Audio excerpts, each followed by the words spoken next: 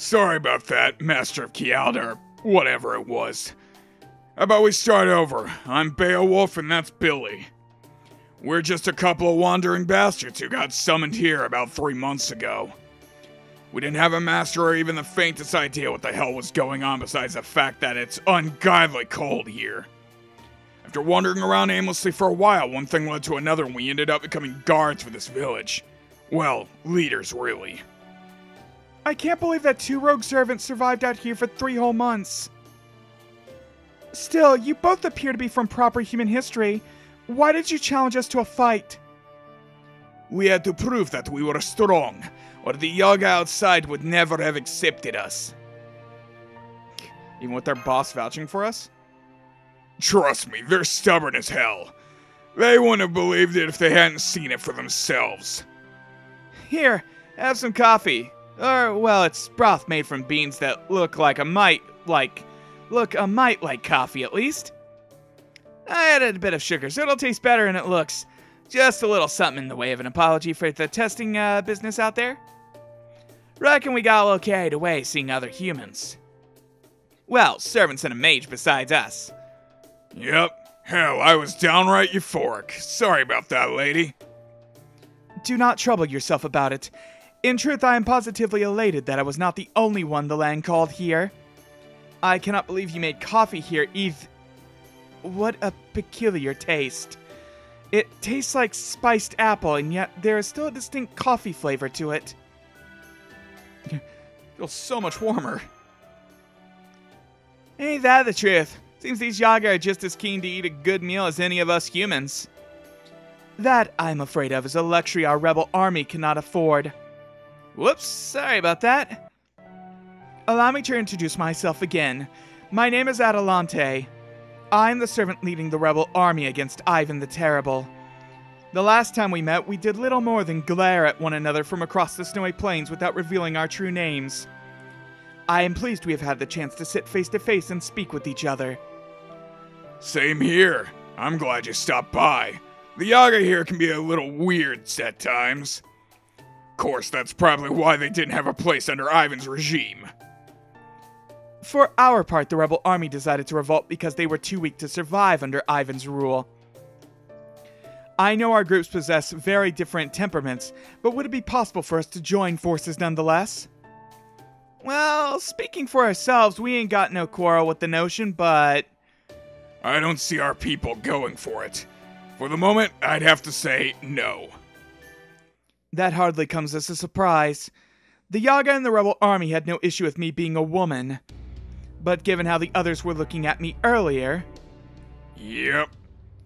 For these Yaga, male chauvinism's the order of the day. There's no strong female Yaga, or at least there weren't any that were able to prove their strength. So this lot's gone and decided that all females are weak everywhere. What drivel. Both men and women are equally capable fighters so long as they are well trained.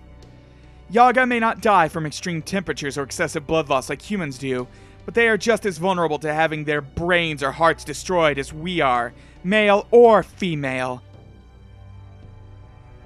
You won't die from losing blood? Alright, I guess you humans can die that way, huh? If you sever a Yaga's artery or the like, our blood vessels just reconnect themselves. If we're losing blood, we just produce more automatically. So you humans die if one of your arteries gets severed, huh? Sounds rough. That reminds me. On our way here, we saw some Yaga who had been cut to pieces. Was that your doing, Beowulf? Cut to pieces? I don't remember killing any Yaga recently. Besides, my sword's practically a club, really. Better for pounding than slashing. The Yaga have been passing around a story about a human killer. Sounds similar, you ask me. Killer? Right. There was an urban legend of sorts going around some time after we were summoned here. Says there's someone going around cutting down Opernik and Yaga alike. Whoever it is happened to save one of our guys at one point, and he said they claimed to be from Kialda. Kialda? That is your organization, is it not, Vane? Do you have any idea who this person might be? Maybe. Well, they may not be our ally, but if they are killing Oprnik, they are no friend of the Tsar either. Anyway, getting back on track. One of the problems is that these Yaga put too much importance on being strong. That's not by any means the only problem. They think it's only proper for the weak to serve the strong, or for those who are big and tall to look down on those who aren't, so to speak. Been telling them that ain't the case, but calling them slow learners is giving them too much credit. I've been ambushed more times than I care to count. Of course, a few rounds to the knees and belly settled them down. See, Yaga are more than a bit tough to kill. The whole reason these Yaga have come to accept us as their leaders is because we kept beating them in one-on-one duels. And since you guys held your own against us, they'll accept you too. Truly, we'd love to get the hell out of this place ourselves. But we can't. We know what would happen if we did. I see. These Yaga would turn to banditry. That's the big problem. You guys must have run into bandits a few times by now, right? Well, they used to be part of our group. And there's bound to be some Yaga here who aren't going to be happy about you killing their friends. You mean you knew your Yaga had turned to banditry and did nothing to stop them? No, that ain't the way of it. When Beowulf and I took over things here, some of the Yaga got it into their heads to defect. Said they wouldn't let no humans lead them and they'd rather join up with the rebel army. Never entered our minds they'd set upon our settlements and steal food. We're awful sorry. They must have changed their minds after seeing us. They probably wrote us off as just a group of weak, disenfranchised Yaga led by a human female. It's my fault for not stopping them. I'm sorry. What is done. I cannot expect you to keep track of those who have defected from your command. Still, given everything you have told us, it does seem that joining forces would be fraught with risk. My settlement is home not only to women who have never seen combat, but also children, the elderly, and those suffering various illnesses. There would inevitably be a great deal of discord between the two sides. Exactly. So how about this? Instead of joining forces, we forge an alliance. That way, there shouldn't be any problem. So we would each carry out our own tasks separately, but work towards the same goal. Yes, that would be better. We may not be able to coordinate our plans of attack, but we would at least avoid getting in each other's way. How would we communicate? Well, what about that lovely girl of yours who pops up and chimes in every now and then? Can't you people at Kialder or whatever it was do something to keep us in touch? I'm sorry, right now the Shadow Border is only capable of communicating with Master. What do you think, Da Vinci? Let's see. Looks like we had some comm devices back in America. Oh, I even made a note saying how much easier they made things. We don't have anything like that right now, nor the materials to make them. Plus, this world doesn't really work by rules we're used to. Unlike proper human history, it's just too stagnant here for magical energy to reach around the world so readily. It's safe to communicate with Vane since he's a Kialda master. But any other transmission could end up getting intercepted. Sorry, but no dice. Gotcha. Well, that's alright, shame. Suppose we can always use the demonic beast we domesticated.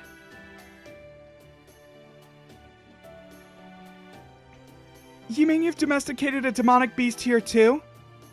Course. Well, it wasn't my doing as much as mages, but y'all get the idea. You got any casters working for you? 2.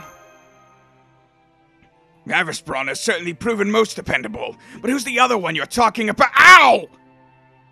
Hey there, I'm Leonardo da Vinci, caster extraordinaire. Well, this is a surprise. For some reason, I already know your name. But I didn't really expect the prime of your life to have been at such a young age. Yeah, it's weird. Don't worry about it. Is it so strange? Yeah. Looking at you now, you almost look like you look almost like a child. Guess it's true what they say about artists and writers hitting their peak at different ages. What are you saying? Don't be fooled. She may look young, but she's just as old and cranky on the inside as— Ouch! Anyway, can I see this demonic beast of yours? Sure, here he is.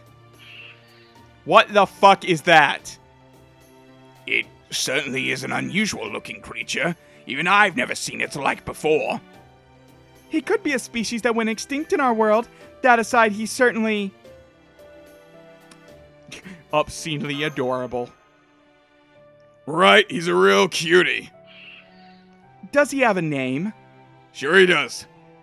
This is Shan. What a lovely name. This little fella here can sniff out Beowulf for me purely from our magical energy. Interesting, but I'm afraid I don't see how he could follow magical energy through a comms device. Then I will have him learn my scent. Here, Shan, it is all right.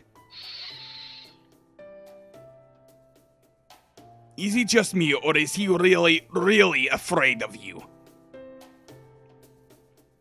Well, I suppose these things happen. Wow, she's really taking this hard.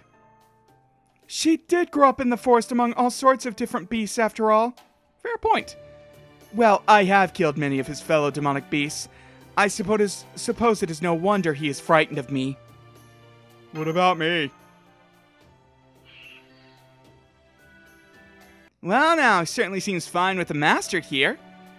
Shan, I want you to remember his scent. Can you do that?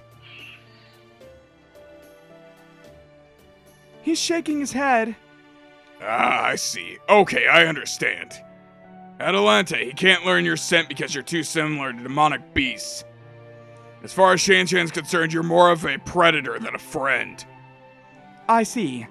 Well, if that is how it is, then there is nothing I can do. As for you, Master of Kialda, that missing coat of yours seems to be masking any magical energy he might use to track you.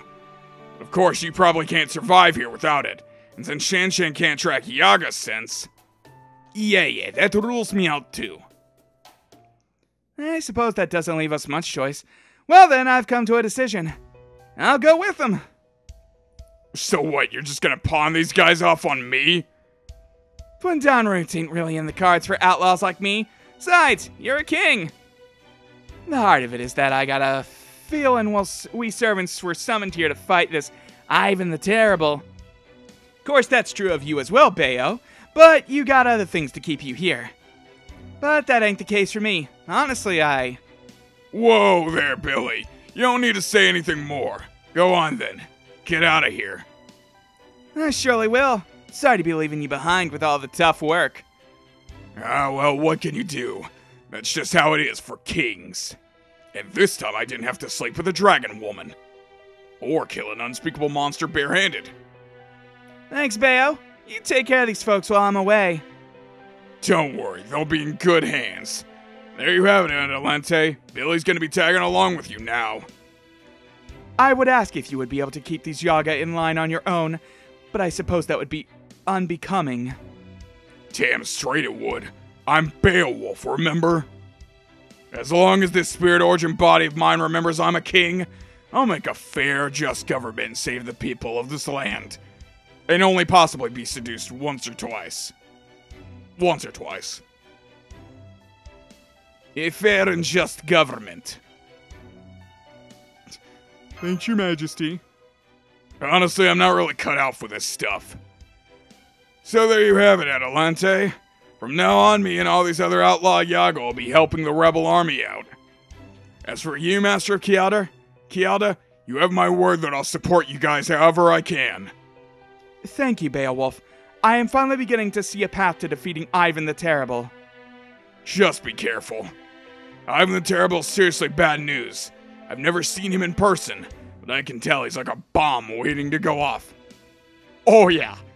God, I cannot wait until we go back to Interludes or the Apocrypha. I may not even use him for the Apocrypha banner, or Apocrypha event. I don't want to use him because it's so spoilers to see him. I know. That is the one thing I have been certain of since I was summoned here. He has lived for over 450 years. He is likely to be as powerful as a phantasmal from the age of gods, potentially even the level of a divine beast. Compared to that, my Chaldean boar was merely a common demonic beast. The Opernik are a real pain too, since they're as strong as a servant in their own right. What did you say? Hold it. As strong as a servant?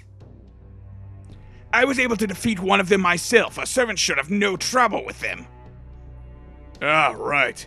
The Opernik in the capital are a lot stronger than the ones around the frontier. Really? The closer you get to the capital, the stronger they get. I'm guessing it's something to do with their faith in the Tsar. The more the Opernik believe in him, the more it manifests as increased strength. You're kidding me. This is awful. They got nothing on us. I'm sorry for getting flustered. You're right. I know we can take them. Pardon my intrusion, but there's one last thing I would like to ask of you. Are you familiar with that giant tree, the one supposedly called the Tree of Emptiness? Of course. Didn't know that was its name, though. Is there anything you can tell us about it? Anything at all? I think I might have heard something before. Hey, wasn't Zandinov talking about it not too long ago? Remember, back when he was still in Yaga, Moscow, said he and some friends of his went to get a look at it? That's it. And I think he said there was nothing there. Nothing. Yeah, just a plain old giant tree. So it's nothing but an ordinary, if giant tree, is it? Fascinating. The more I hear, the more intriguing this becomes. Really? Plain old tree? Fascinating? Absolutely. I would like to go see it for myself, but... I definitely wouldn't do that if I were you. That thing's right near Yaga, Moscow. Not the kind of place you just wander into for a bit of sightseeing.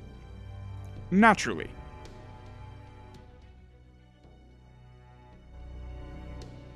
Alright, now that that's settled, I think it's time we get started. First off, we need to talk about our plan of action. We'll wait for the right time to make a move, then we'll go around stirring up trouble near the capital. And you would do this as a diversionary action in order to draw out the capital's Opernik? Right. They don't care what we get up to here on the frontier, but they're not gonna take anything that disturbs their Tsar's glory lying down. So they'll definitely send out the Opernik in droves to deal with us. I'm sure they'll summon more Opernik afterward, but it's not gonna happen right away.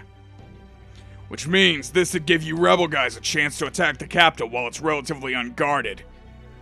How's that sound? That sounds ideal to me as well. What do you think, Master? There's still the priest Co and one more. You mean the three servants who attacked Kialda? Given that the Opernik helped them and that this is Russia, I think that girl's true name might be... Yeah, I'd give it odds that she's the Grand Duchess. I don't know what she's doing on Ivan's side, but given that she is, I think our only option is to face them all head on. My contact in the capital has reported seeing a young woman there. He said she's called the Grand Duchess, and that she commands the highest respect from the Opernik, despite appearing human.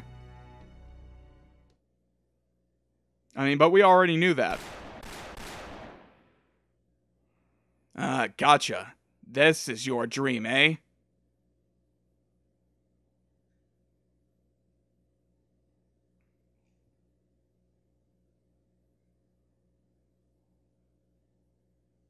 All right. Ominous. Maybe that was Kadok, and he was seeing Anastasia's memory? I don't know.